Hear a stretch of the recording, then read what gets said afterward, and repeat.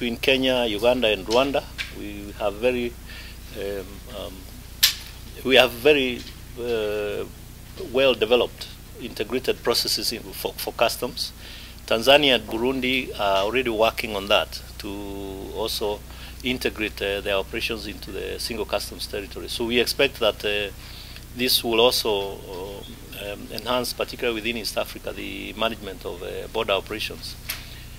Hand in hand within East Africa, we've been working on the one-stop border post operation, and that has also been going on very well. We now have a one-stop border post operations at Taveta, Namanga, Busia, and Malaba are in construction. We have Moyale, and there are other areas where we're going to establish one-stop border posts.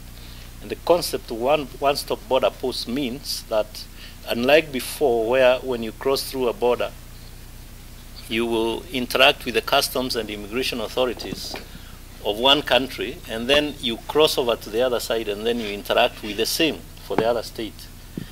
In this particular case, what will be happening is that you have one single interaction with the customs and immigration and other authorities of both states at the same time.